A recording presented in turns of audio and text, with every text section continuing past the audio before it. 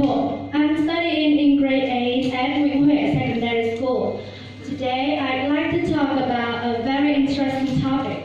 Some positive and negative effects of using Facebook. These days, when the internet is really popular in most countries in the world, many people tend to use social networking services such as Facebook, Minh, Twitter, or Netlog. These services are well known for being useful and convenient, especially Facebook, the most common social networking service. As you know, Facebook is popular to both teenagers and elders. And maybe each of you does have a Facebook account too. But while you are using Facebook every day, do you actually know about the positive and negative effects of using this service too much? To begin with, let's discover the advantages. Compared to the real life, using Facebook helps you get more chance to interact with your families and friends, so you can keep in touch with them. For example, thanks to Facebook, you can now chat with your cousins or friends who live abroad.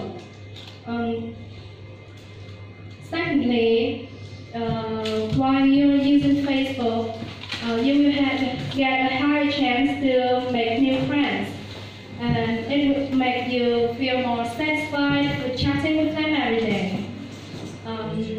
And moreover, this convenient social networking service helps you update news regularly, and weather forecast, fashion news, domestic and international news can be learned quickly and easily by using Facebook. However, Facebook also has many disadvantages. Firstly, as a result of communicating with strangers, you can be tricked. There are so many users on Facebook, you could never know who they are, so not being careful is also a problem. Secondly, your mood is affected by the posts of your friends.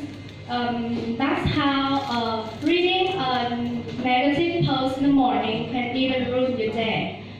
And last but not least, the most important problem that many people are having is Facebook addiction.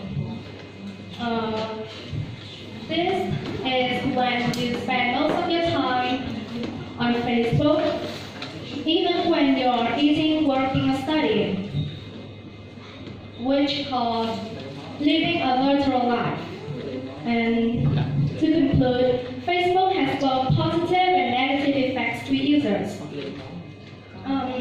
Let's reduce using Facebook and stay healthy for a better life. And finally, thank you for your listening.